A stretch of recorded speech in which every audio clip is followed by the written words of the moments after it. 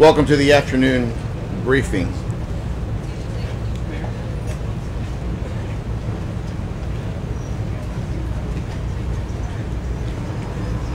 First speaker is going to be Miami-Dade County Mayor Honorable Daniela Levine Cava.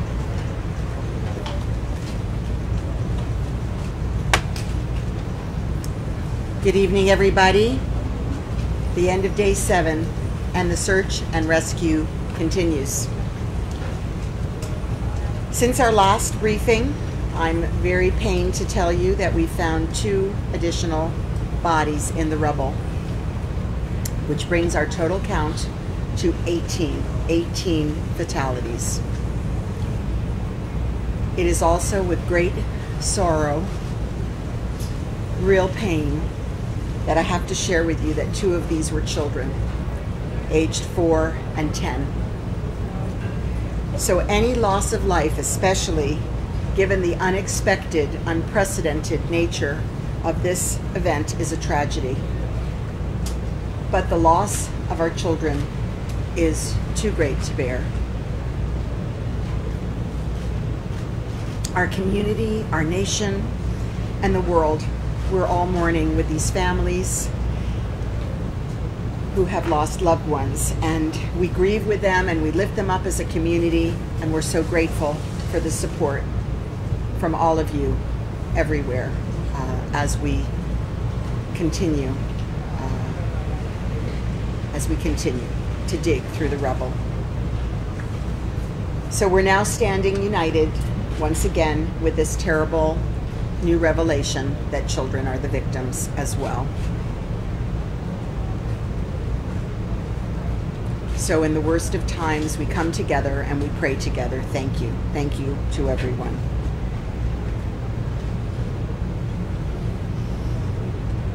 "139 people are now accounted for and 147 are unaccounted for.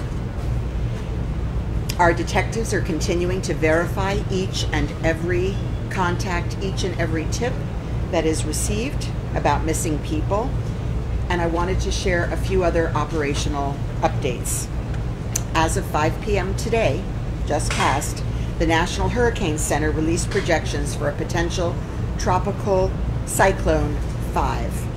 And as of right now, we don't anticipate impacts from this system right here.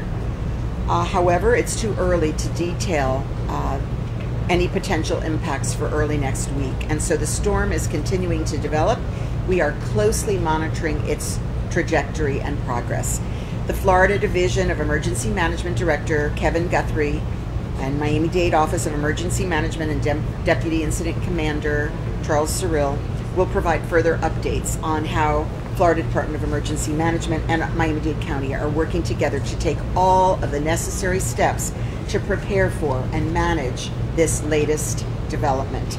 We've already moved swiftly and we've added resources to our operation in preparation for a possible storm event, and more resources and personnel are being deployed as we speak.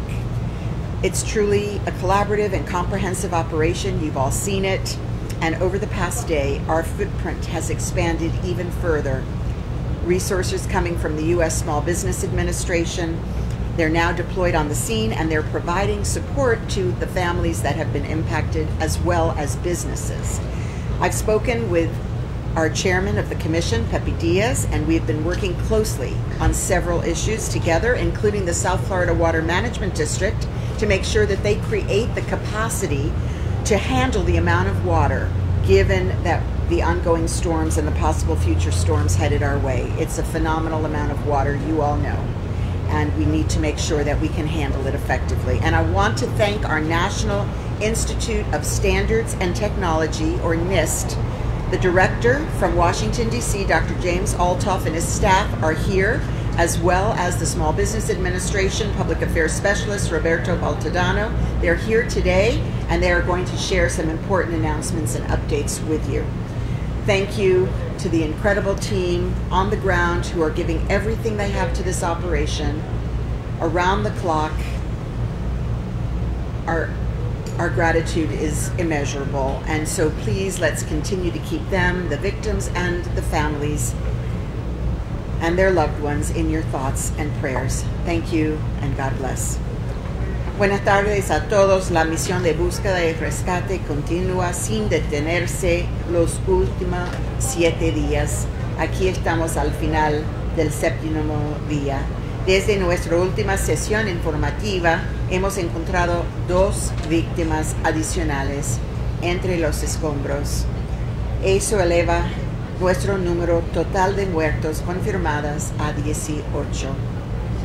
Es con gran dolor personalmente y pesar en el corazón que comparto que 2 de estas víctimas eran niños de 4 y 10 años de edad. Cualquier pérdida de vidas, especialmente de un evento catastrófica, es una tragedia. La pérdida de nuestros hijos es un dolor demasiado grande para soportar. Nuestra comunidad, nuestra nación y el mundo lloran con las familias de aquellos que hemos perdido. Lloramos con ellos y los levantamos como una comunidad unida por la pérdida, ahora unidos como nunca antes en los peores momentos, mientras oramos por todas las familias. Ahora tenemos 139 personas que están contabilizadas y 147 desaparecidas, ya que nuestros detectives continúan verificando todos los informes que hemos recibido sobre personas desaparecidas para proporcionar la última información disponible. También quería compartir algunas otras actualizaciones operativas. A las 5 de la noche ahora el Centro Nacional de Huracanes publicó proyecciones para el potencial ciclón tropical número 5. En este momento no se anticipan impactos de este sistema en todo el sur de Florida durante el fin de semana. Sin embargo, es demasiado pronto para detallar los impactos potenciales para principios de la próxima semana. Entonces, estamos muy alertas. La tormenta continúa desarrollándose y estamos monitoreando de cerca su trayectoria y progreso. Ya nos hemos movido rápidamente para comenzar a agregar recursos a nuestra operación en preparación para una posible tormenta. Y mientras hablamos, se están desplegando más recursos y personal. He hablado con el presidente de la comisión, Pepe Díaz, y hemos estado trabajando en estrecha colaboración en varios temas, incluido el Distrito de Administración del Agua del Sur de la Florida, creando capacidad para manejar la cantidad de agua, dadas las tormentas en curso y las posibles tormentas futuras que se avecinan. Gracias al increíble equipo sobre el terreno que está dando todo lo que tiene para esta operación. Por favor, continúe como siempre para la semana pasada, cada día, cada noche, manteniéndolos a ellos, a las víctimas, las familias, a todos sus seres queridos en sus pensamientos y oraciones. Gracias y buenas noches.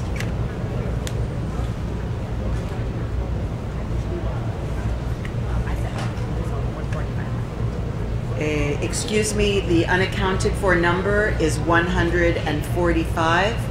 Los desacontables son 145. Gracias. Thank you, Madam Mayor. Division Director of Office of Emergency Management, Deputy Incident Commander Charles Cyril.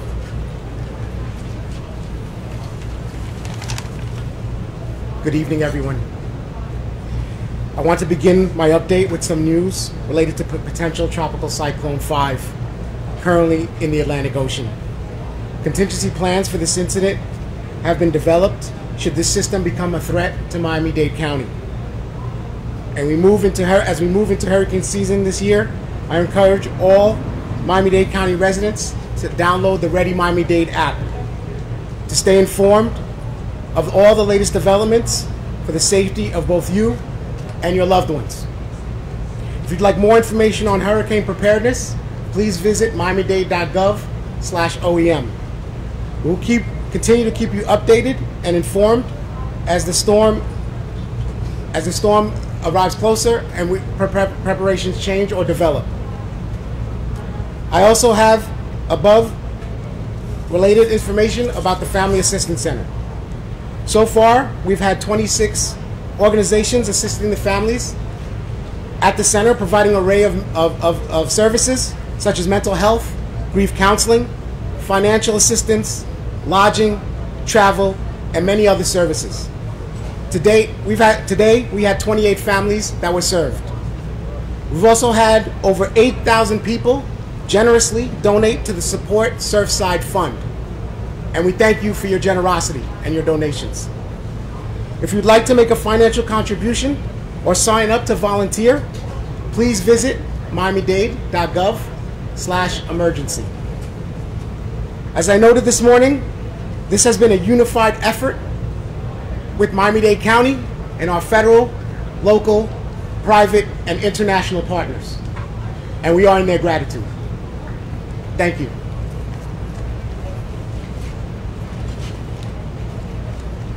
Thank you, sir. In Spanish, Miami-Dade Fire Rescue Director of Media and Public Relations, Erica Benitez. Muy buenas tardes. Quiero comenzar esta actualización con las últimas noticias sobre el Centro de Asistencia Familiar. Hasta ahora tenemos 26 organizaciones las cuales están contribuyendo su ayuda en este centro familiar.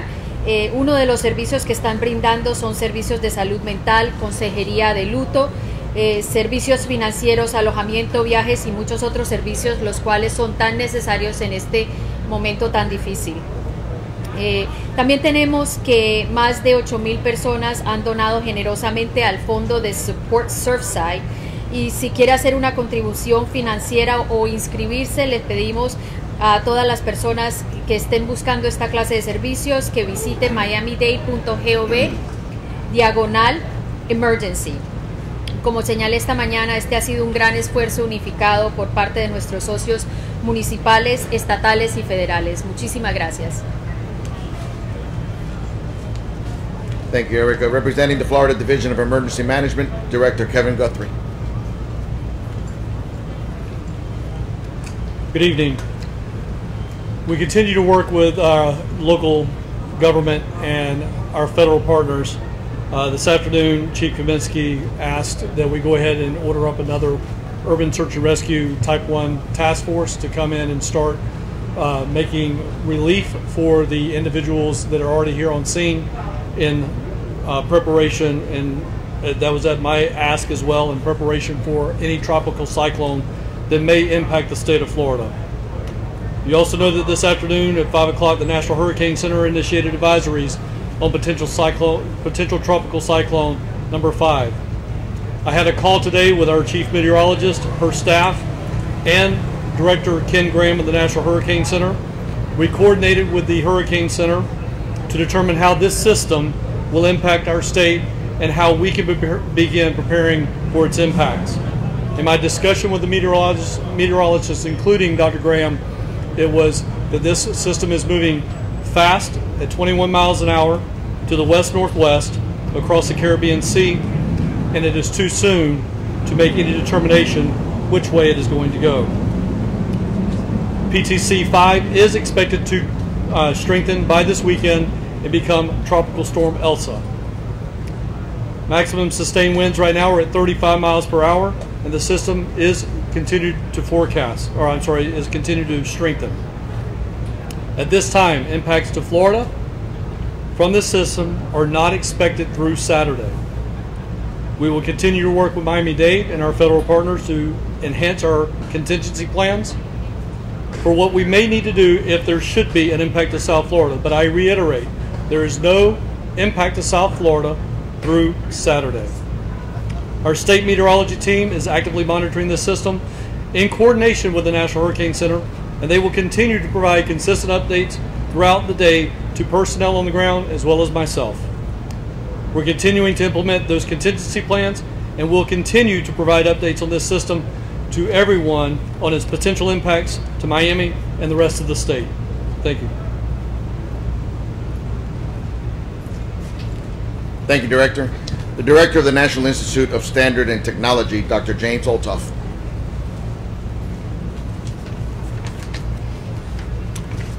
Hello, my name is Jim Olthoff. I'm currently serving as the Director of the National Institute of Standards and Technology, or NIST. I'm here to let you know that I've established a National Construction Safety Team to investigate the June 24 collapse of the Champlain Tower South condominium.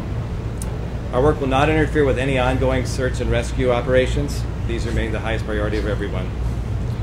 This will be a fact-finding, not fault-finding, technical investigation.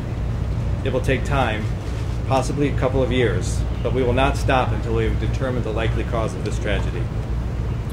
NIST is a non-regulatory agency with over 50 years' experience studying disasters and failures caused by events such as earthquakes, fire, tornadoes, and terrorist attack.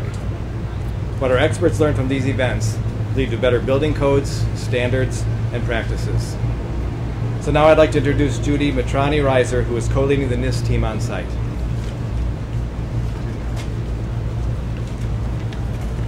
Good evening. Thank you, Jim. Our team of experts has spent the last few days working closely with our colleagues from local, state, and federal agencies, and we are grateful for all the support that they've provided us. Based on the information that we have collected, we are able to recommend a full technical investigation under the National Construction Safety Team Act. We will now establish a team to begin the painstaking process of collecting and analyzing any and all information that might help us determine the technical cause of failure. We are going in with an open mind. In any building collapse, we would want to understand how the building was designed, how it was constructed, modified, and maintained. From the site, we will be interested in samples of the building materials and the local soil conditions. We are in the process of collecting evidence and defining the scope of our investigation. We will also determine the appropriate composition of our team. The team will include NIST staff members as well as outside experts. As the investigation moves forward, we may add expertise to the team as necessary. Our staff members have studied many failures and disasters in the past, including the World Trade Center collapses, the Joplin tornado, Hurricane Maria, and many more. Following the attacks of 9/11, there was widespread recognition that no federal agency had the principal responsibility for an investigation of building failures. Congress passed the National Construction Safety Team Act in 2002. This act authorizes NIST to conduct technical investigations of building failures, to issue reports, and make recommendations to improve building codes and standards. The act provides NIST the ability to collect and to preserve evidence from the site of the failure and/or disaster, and to issue subpoenas and to hold hearings. NIST investigative authorities are secondary to criminal or terrorist investigations, and as Jim has said, we will not interfere with the active search and rescue operations at the failure site. Buenas noches. Y el equipo de nosotros de expertos se ha pasado los últimos días trabajando muy bien integrados con nuestras colegas localmente, estatales y federales. Estamos muy agradecidos por todo el apoyo que nos han dado en estos últimos días.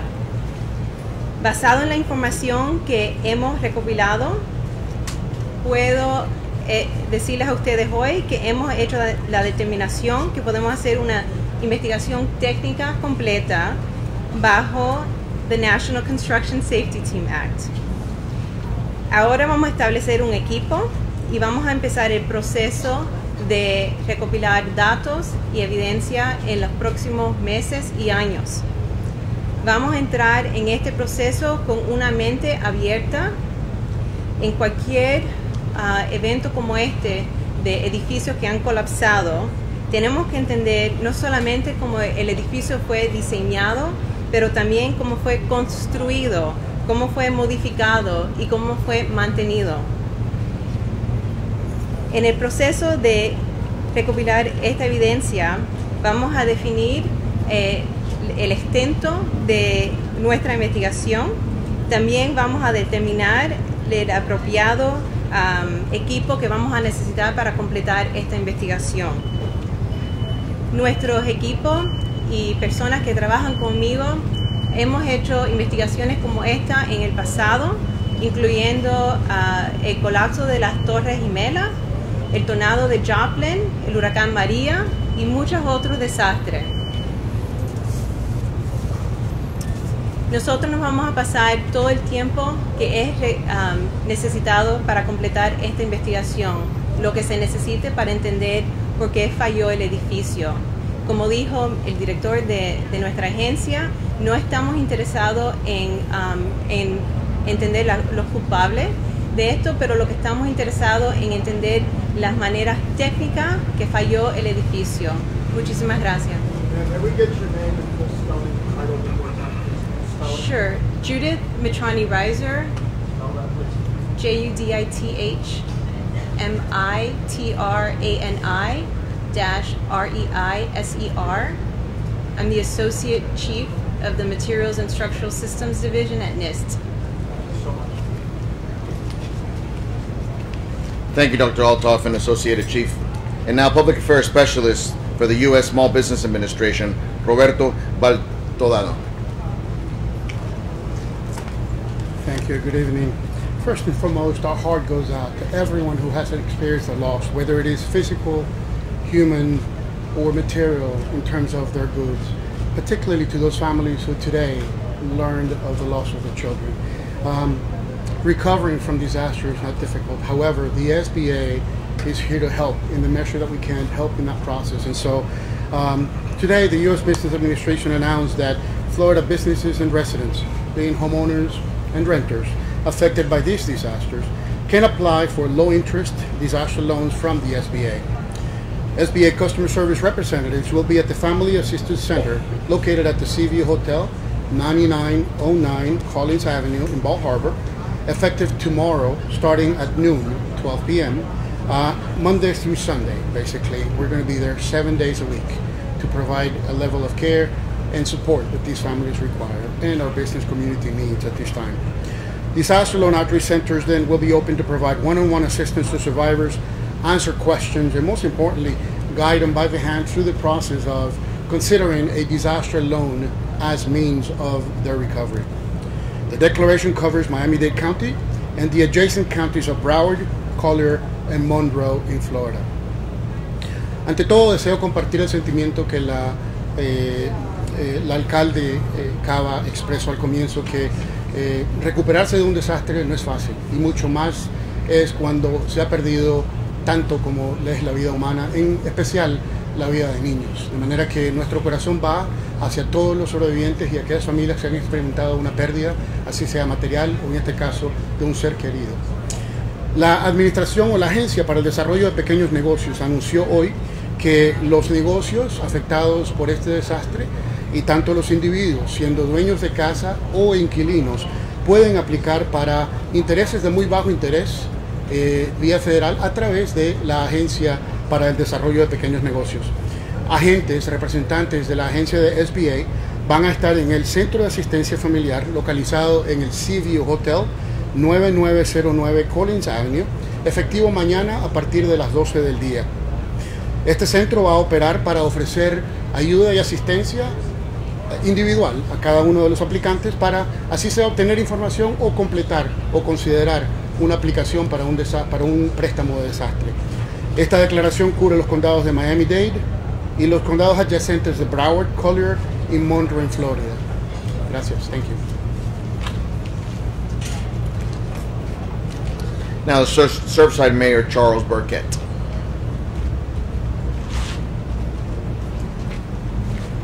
Good evening. As you may know, the town of Surfside has committed to pulling every shred of documentation related to the collapse of the Champlain Towers South and scanning it and getting it up on a website.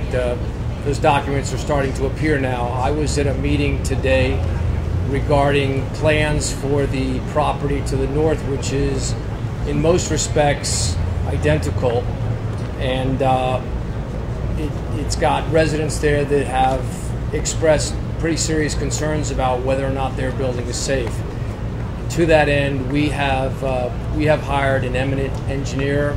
This engineer did work on the Pentagon after 9/11. He did work on the FIU bridge recently that went down in South Miami.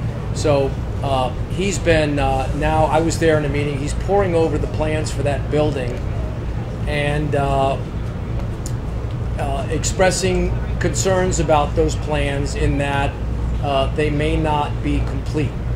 So what we're doing is we had the owners of that condominium in today, and I can say that up to this point they've been very cooperative and helpful. They've been providing us with information.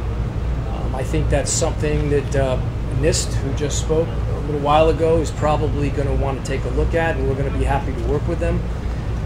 But the bottom line is there are steps that we're going to be taking in conjunction with NIST and anybody else that wants to assist to develop a plan to ensure the residents who are living in that building that it is safe for them to be there.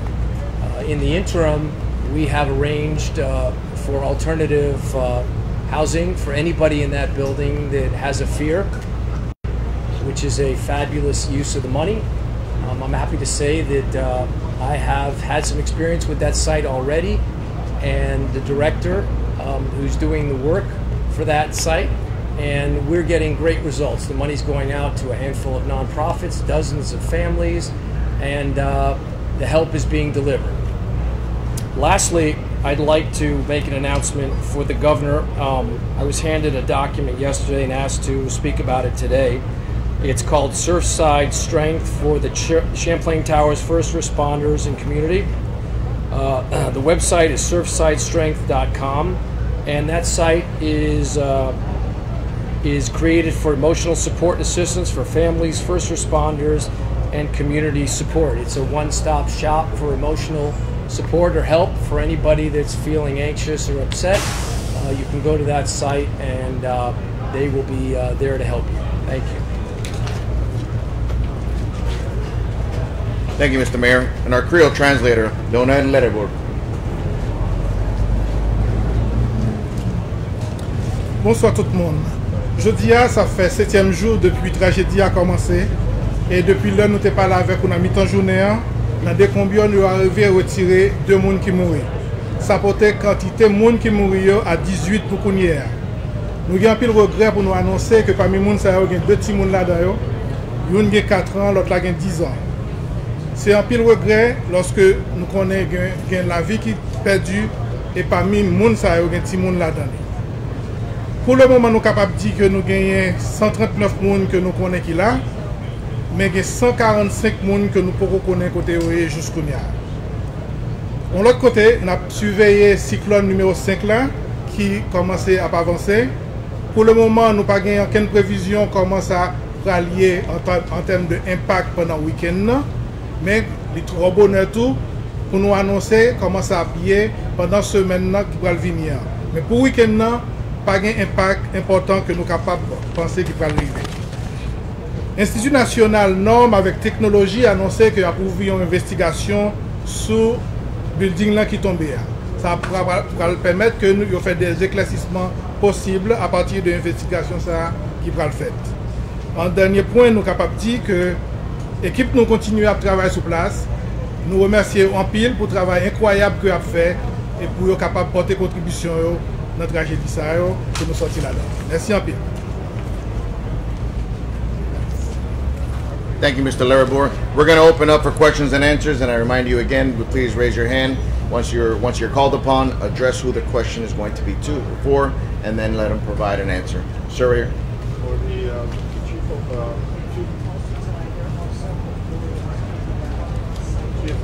two questions real quickly. We're going up to over almost 200 hours since this horrible tragedy has happened. What's the status of your man? What's the morale of your man? And my second question, when will the second Mexican team be allowed to the site to be working along with the other Mexican team at the Israeli? Well, your first question, morale is still high. We're working hard. as Kevin mentioned earlier, we decided we're making the transition in regards to demobilizing the federal assets coming through as well. I think it's important with how hard we're working. The time, it's over 200 hours, but there's 145 individuals still missing. So we're continuing to move forward and do what we do. In regards to the group, the Mexican group, they're allowed to come. We said they would. I didn't meet them this morning, but they definitely can come in. We're incorporating different units to assist. So they're okay with you guys? I mean, they're working with you guys though? I guess I get clarification of who exactly we're speaking with. The topos. Yes, topos. I was instructed that they were going to come here today at 10, and they never did.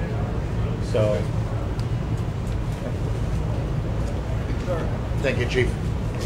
Mike. So this, how do you make sure you coordinate so your work is not duplicative but additive to the work of local and state agencies? And to those who listen and say a few years perhaps is too long, that we need answers sooner, what do you say to that concern of people living up and down the coastline? Sure. I'll answer the first question, and I think that everyone standing behind me has done a phenomenal job coordinating on site. We have gotten nothing but complete cooperation since we have been here. The efforts that are happening to make sure that there's coordination between the local, state, and federal levels is phenomenal. I am very proud to be working alongside everyone that is on site. For your second question, our job is to understand the building failure, and we are going to do that for as long as it takes. I understand the concerns from residents. That is not our jurisdiction to address those concerns, but instead we're working under our authorities to do the work that's ahead. And we're a scientific agency, and that is our job. Thank you, ma'am. We're going to go with Spanish media for one question.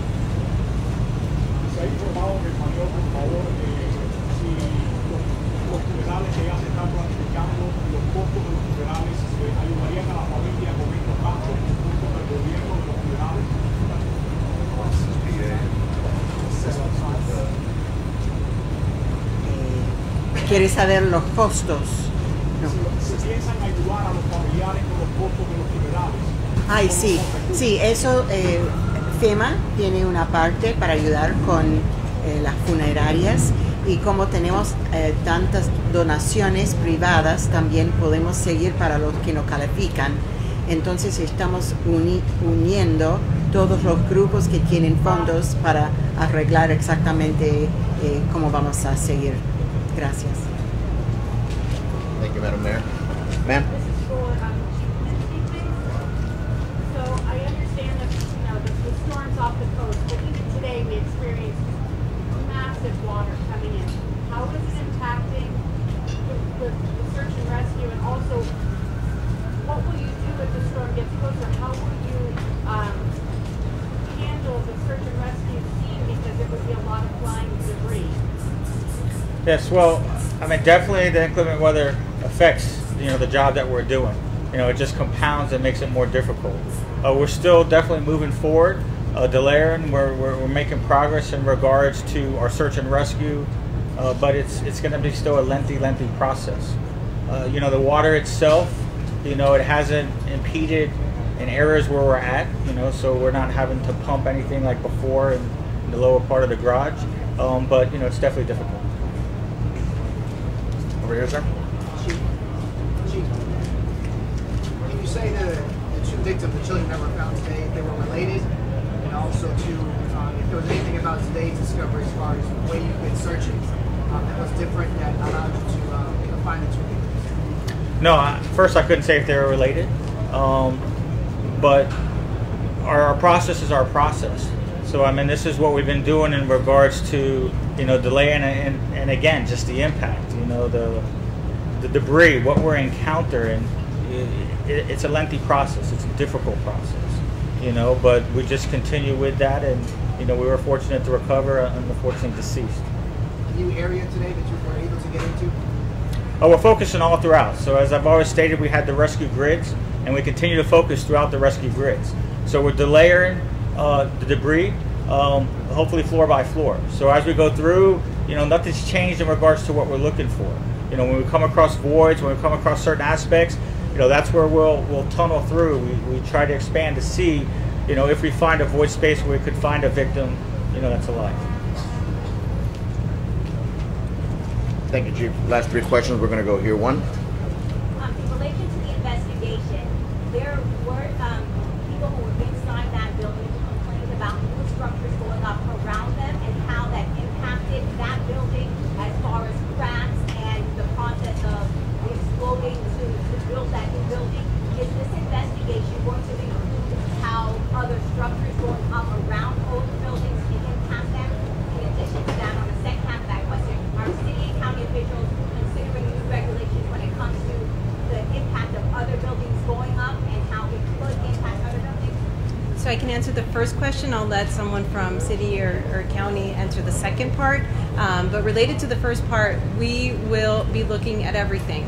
We will be looking at the site conditions, we will be looking at the structure itself, and environmental conditions that may have affected the structure. So our plan is to collect all of that information, aggregate it, do our analysis, and then provide results and recommendations when we're done. Thank you. We're going to go with the last 2 questions. Man over here, and Carlos will end it with you. My question is for Mayor Rubble. Wait, you need the second part. I'm sorry, you got a second part, man? I'm sorry. I'm sorry. So as mayor, I have the ability to improve, let's say, the way in which we do our certification process and so on. The legislation requires the county commission, and I can assure you that we're looking at everything. How's that? Yeah. Very well said, Madam Mayor. Our job will fall in place right after this, and we'll be looking at every angle of this, and the investigators to have their part. Our part would be the legislation with the code and everything. One thing is the building and what took place here. The other thing is what we could do to look at the code now and see how we could improve, as the mayor said, working together. Yes, and we are convening a panel of experts and starting to explore those opportunities. There was a question from you. Yes. I have a 2-part question, if I may. One, I'm not sure if privacy issues are a concern here, but is there anything more you can tell us about the 2 young children who were found today? My other question is, I'm a reporter from Canada. We know that there are a number of different countries where people are here. Do we have an idea of how many different countries people who are missing are from? Is there a number or anything like that right now?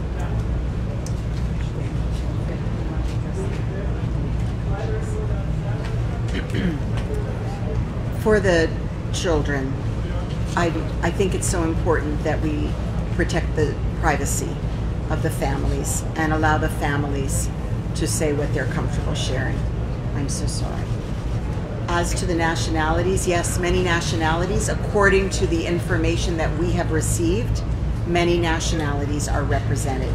So, do you have that latest information? Sorry, Madam Mayor, what was that question? How many different nationalities?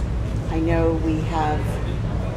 Yes. Yes, you can go ahead. In terms of our list of unaccounted for, yes, there are multiple nationalities from around the world that people have called. I believe Argentina, Paraguay, from Europe. There's a lot of, this is an international tragedy actually here in our hometown. Mayor Burkett, given the similar... We're going to have Carlos over here. Carlos? My question's for the chief. Chief, it's our understanding that some of the families were told that anywhere between 5 and 6 floors of the building are underground, and that you guys are obviously trying to get to that portion of the building because chances are you're going to find additional bodies. Can you give us any more information on that, as well as the focus on the collapsed pool deck? I'd imagine some engineers want to get to that portion to get a better sense of what may have happened. Yeah, so definitely our structural engineers are just checking the stability in regards to the sections where we work. While we're moving debris, we definitely see there's several floors during that pancake collapse. That's in that lowest subfloor, that garage section. So just showing the magnitude, I don't know the exact floors, where we're at, but several floors within that 10 to 12 foot space. Has it proven challenging? Have you been able to make more progress in getting there? It seems like you're removing a lot more debris. No, it's extremely challenging. We're definitely making progress. I mean, we're working extremely hard around the clock, rotating our personnel, have additional resources coming so that we can relieve our personnel, so we have fresh personnel to continue moving forward. So we're definitely making progress. We'll go from there. Thank you. Thank you. Mayor, can I put the decision on whether those other buildings